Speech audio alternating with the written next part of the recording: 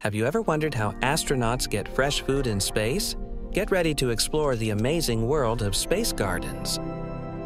Have you ever planted a seed and watched a tiny sprout grow into a yummy snack or a beautiful flower right here on Earth?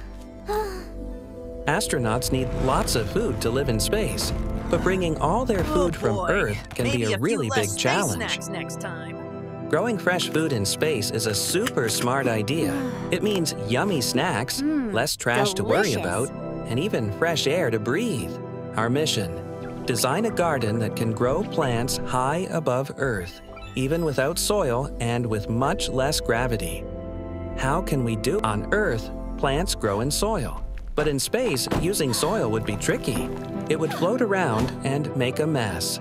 Instead of soil, space plants grow in special containers filled with just water and nutrients, which are like yummy vitamins for plants. How do roots get water in zero gravity? Scientists use clever tricks like special wicks, cozy sponges, or even gentle misting systems. Plants need sunlight to grow, but in space we use special colorful LED lights that glow brightly like a rainbow indoors. We can give plants light all the time, even for 24 hours a day. This helps them grow super fast and healthy. How do we stop plants from floating away in zero gravity? We give their roots cozy anchors or grow them on slightly sticky surfaces. Astronauts become space farmers. They carefully plant seeds, check on their green friends, and pick the yummy food when it's perfectly ripe.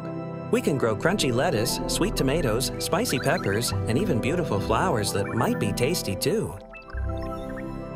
The best part of having a space garden? Eating super fresh and yummy food grown right in front of you.